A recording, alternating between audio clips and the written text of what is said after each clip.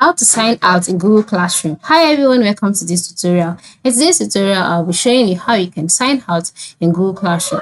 So how can you sign out? The first thing for you to do is to open the Google Classroom either on your either by downloading it or by logging in on your phone on Chrome. Alright, whichever way, just ensure you have it opened on your device. And then once you open up your Google Classroom, you'll be brought to the Google Classrooms page automatically, where you see all of your classes. And then by the lower right corner of the screen, you see the plus icon. As well as when you click on the three dashes by the left, you'll see a menu displaying classes, calendar, notifications, graphics, shapes, that's for your classes, your classroom folders, etc.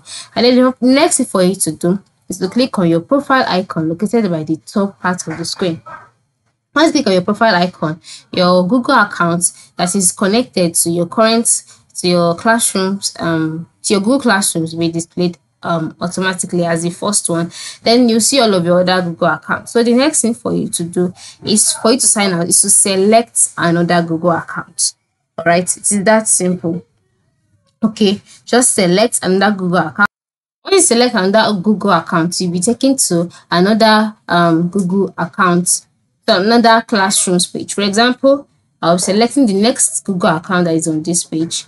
And then you can see you have logged out of that other account, and then now you are on a new account. This is how you can sign out or log out of Google Classrooms account. Thanks for watching.